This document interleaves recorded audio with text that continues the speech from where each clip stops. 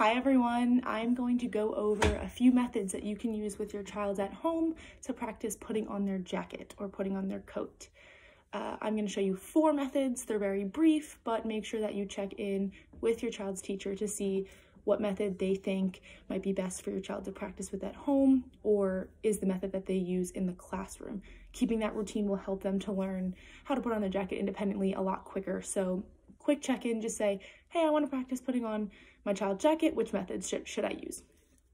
So this program or this skill falls under a category that we call activities of daily living. These are super important skills because just like washing your hands, getting dressed, packing up by yourself, these are all skills that your children or our students need to learn to build independence in everyday activities. So putting on your jacket can be something that you practice simply every time you go outside or at the beginning of the day, just to do it quickly. It's a quick activity. It can be fun. So I will show you each of those 4 methods. I'll show you how to correctly respond when your child does it correctly and how to correct them if they do not. The first method that I'm going to show you is the chair method. So just keep in mind when you are doing a program like this with your child, make sure that the area is set up before you give any directions. You don't want to be setting up the jacket after you give them the direction. You want to be prepared. So I have the jacket already on the chair. I'm going to show you what a correct response might look like. So as you can see, I don't have the jacket laying in front because if your child tries to put their arms through, they might get caught on the back of the chair. So I have it draped over the back like this so they can put either arm on each side. When your jacket is ready, you're going to give the direction, put on your jacket.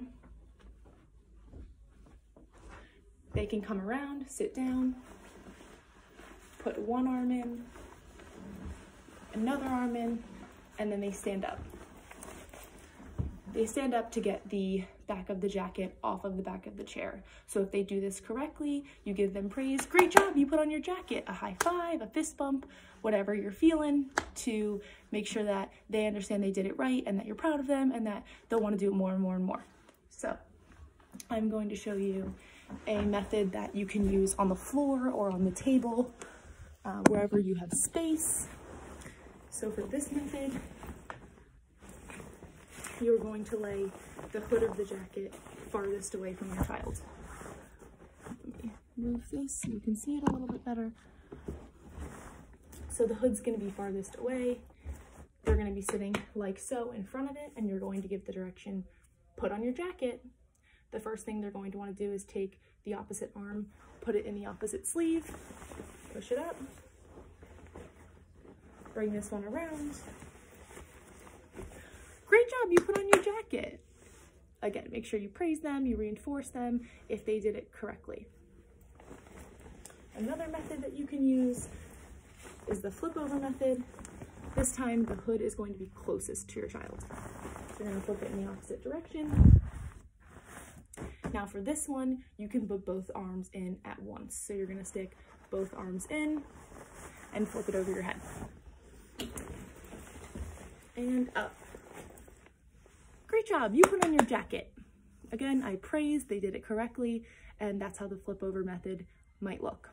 So the other method that you might want to use with your child is called the hood method. So you're going to put the hood on their head.